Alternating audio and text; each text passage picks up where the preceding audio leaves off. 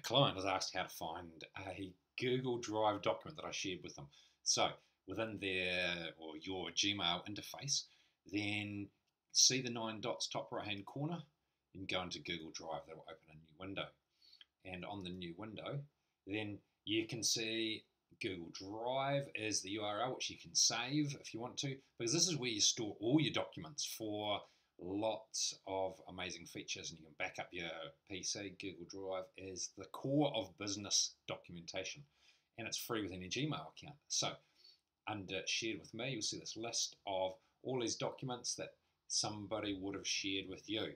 Or you can go to my drive and just do a search, and this particular document is, here it is, funny things that kids say and do. So we can click on that, and there is, that's the other way of doing it, and there is the document by just typing into the box at the top, because it is Google, and Google are amazing at search, so you can always find your documents at the top by typing them. But ultimately you want to set up folders so that you can have everything in here, all different folders, so you can find everything you need, and that is the key to using Google